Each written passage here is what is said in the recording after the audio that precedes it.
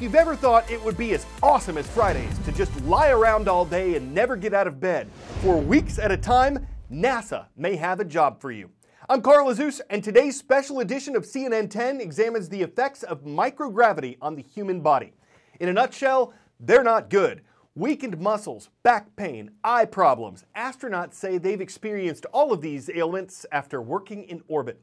Thanks to research like NASA's twin study, which you'll hear about in a minute, scientists are getting an idea about how extended time in space affects people. Scott and Mark Kelly have already contributed a great deal to this kind of research. Scott is an astronaut who spent almost a year in space. Mark is his identical twin brother who stayed on solid ground. Year in space, 11 months in. In a place the astronauts can never leave, it can be tough mentally. To keep things interesting, Scott Kelly decided to monkey around. There's no such thing as a true vacation up here, and that can take a toll. Even on a day off, without any scheduled experiments or maintenance work, the astronauts are always on alert. You know, you wake up, you're at work, you go to sleep, you're at work, you never leave, you're very busy. I think one of the underlying stressors of being up there for so long is that you're always thinking, okay, if we have a fire, if we have an ammonia leak, if we have a depressurization, I have to be able to respond to this. And that's something that's always in the back of your mind, where you never really have a minute off from, those kind of things happening. So in San Diego, I moderated a panel with Scott and Mark Kelly. Dr. Stephen Gilmore also joined us. He was Scott's flight surgeon for his past 2 missions. This lack of a mental break was one of his biggest concerns going into the year in space. I'd asked a few of the other astronauts that I've worked with if they could describe what time off would be on station, and that's kind of a difficult thing to do because for the 6-month missions you're going up there with an attitude of all the things that you want to get done, and it's a very achievable thing. If you want to eventually get to Mars, that mission would last roughly 30 months, 2.5 years. For the duration of Scott's year-long flight, he would have only just arrived on Mars.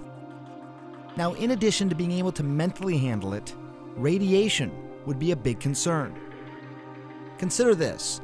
Beyond low Earth orbit, the protection of the Earth's atmosphere is gone. NASA says astronauts are exposed to radiation anywhere from 50 to 2,000 millisieverts. A millisievert of radiation is equivalent to 3 chest X-rays. So add it all up, and that's an exposure level equal to as many as 6,000 chest X-rays. I'm curious, with all that you've learned, all you've seen, do you think Mars is feasible? Yeah, I think it's definitely feasible. I think there are certain challenges. The radiation environment between the Earth and Mars is something that we're going to have to figure out, because there is we get protection here on the space station. Although we get a lot more radiation than you do on Earth, you'd get a much more on your way to Mars. So that's a challenge. Another aspect of being in space for so long, nutrition. In 2014, I visited NASA's Johnson Space Center and got to taste some of the food. I gotta tell you, it's come a long way. I tried a crab cake and some fish curry. Even still though, I'm not sure I could eat out of a bag every meal for 340 days, let alone the time it would take for a Mars mission. For the twin study, NASA monitored everything Scott ate and drank, while Mark continued his regular diet back here on Earth. They also closely monitored Scott's heart.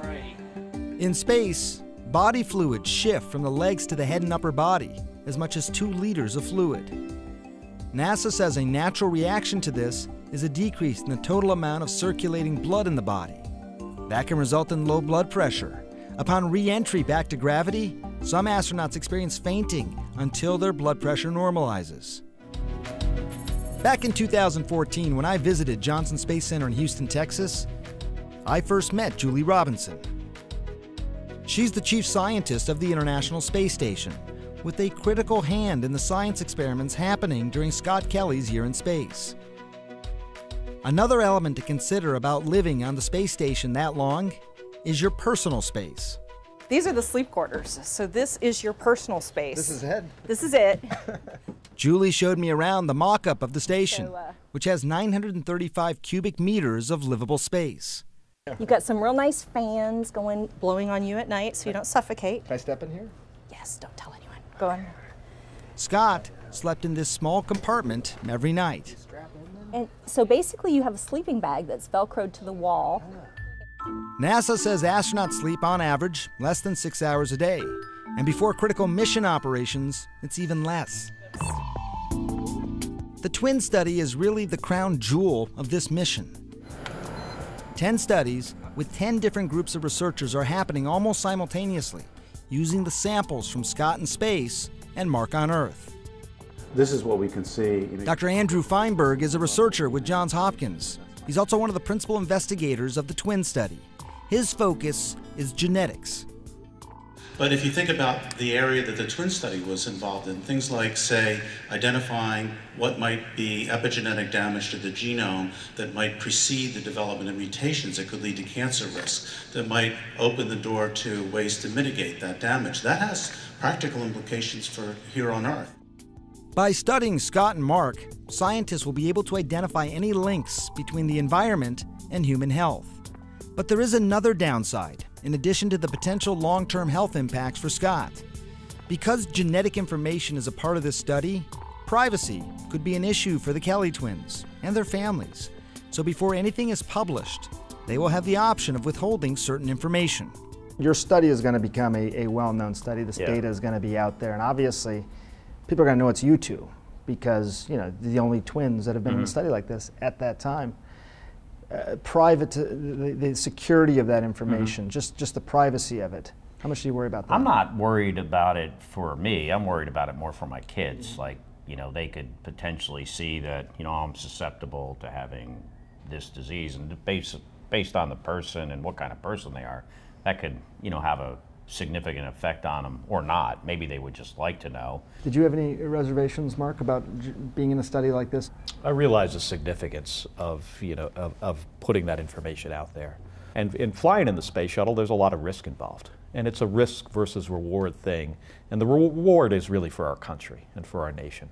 So same thing with the science. There might be a little bit of a downside for us, but the benefit to the space program and to the American people is enough to make it a pretty obvious decision. Getting ready to depart the International Space Station again, wrapping up 340 days on board the orbiting laboratory. As Scott's mission in space came to a close, there was one big part left: re-entry. And undocking has occurred. Perhaps the riskiest part of spaceflight happens at the very end. You described it as going over Niagara Falls in a barrel that also happens to be on fire. Yeah. It's pretty scary. You know, I watched the video, and you know, first of all, you seem remarkably composed. You know, you actually think about it. So I've made it all the way through this like whole year, the launch, you know, spacewalks, the risk of being up there for a really long time. And I'll tell you what, you know, one of the riskiest parts is at the very end when you come, you know, blasting back into the atmosphere. And you're relying on this, you know, parachute to open in this Russian Soyuz, and everything goes well. When there's stuff flying by and hitting the windows, you know, part of the insulation that comes off, and it gets hot inside. Then as soon as the chute opens and the motions stop, and you've realized it didn't kill you, it's the most fun you've ever had in your life. Scott Kelly back on Mother Earth after 340 days in space.